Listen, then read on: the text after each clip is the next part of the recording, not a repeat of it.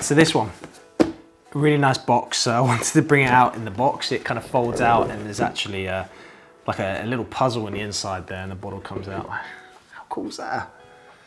I'm also going to hold up bottles like this because it's good for the cover, I think. Anyway, this is the Artful Dodger 10-year-old corn whiskey Heaven Hill, finished in a port pipe. And the packaging is just really cool. I mean, yeah, it looks like a ripped off label and it's got like this nice gold text to it. I mean, if I was given a gift, I think this would look really ace. But again, this is a corn whiskey, so much like the bourbons, it's going to be a sweeter one. Port pipe is what they store port in, so you're going to get that influence of the port flavor at the end. Sweet. Again, I don't know how this to differentiate, but it smells sweet.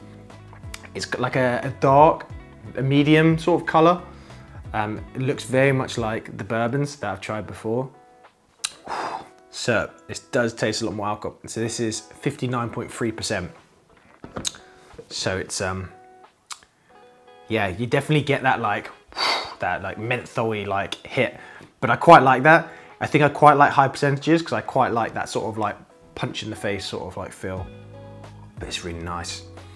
It's like a bourbon with the kind of sweetness, but I'm guessing it's the influence of that port pipe that makes it have this like, I don't know, like a ready sweetness. I don't know how that sounds. Yeah, that sounds really like weird to say, but yeah, if you can get your hands on this, I managed to get one, but if you can get your hands on this, this is really nice. If you can't get your hands on, then let me know, and if you want me to send you a sample, then I'm sure I can source that out somehow. But yeah, that's really nice. Because that's the thing that I found with whiskey, is the problem is you want to try all these whiskeys, but you end up buying like litre bottles, and I haven't got that many here. I've got quite a few rums, to be fair. Drink up me Hardy Joe.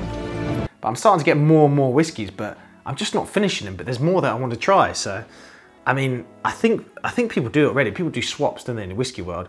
And I think that just makes sense. Actually, I suppose a good thing about these are 50 ml as well. So I'm guessing more people can actually get their hands on these liquids.